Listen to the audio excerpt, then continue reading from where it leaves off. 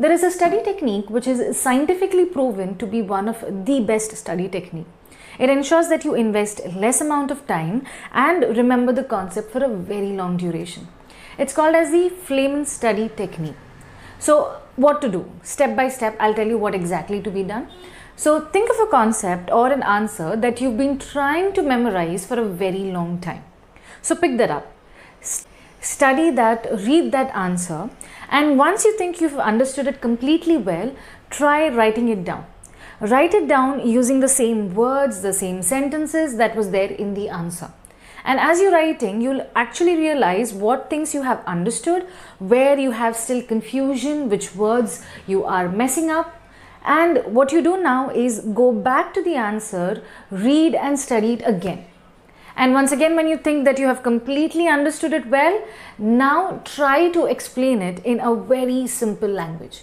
Imagine that you're explaining to a 5-year-old kid, a 6-year-old kid. So how detailed you will explain? How simplified will the explanation be? Try explaining it in that manner. If you have nobody to explain it to yourself. Visualize yourself explaining that answer, explaining that concept in as easy words and easy sentence as possible. When you do that, you'll actually realize that there are some things that still you are having a problem with, or you haven't understood it well. So for one last time, go back and read the answer again. And now try explaining it to yourself.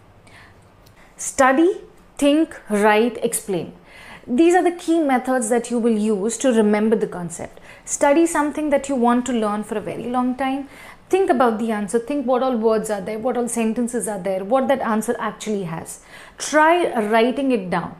That will help you understand even much better. And the last thing that you will do is explain. When you do this, you will remember the concept for a very long duration. So this technique was given by Richard Feynman. He was a scientist, a physicist. He also won Nobel Peace Prize for his contribution in quantum electrodynamics. He was a professor as well, and he was also called as the great explainer because he could explain the concepts effectively. And he would say that if you have to remember something for a very long time, explain it.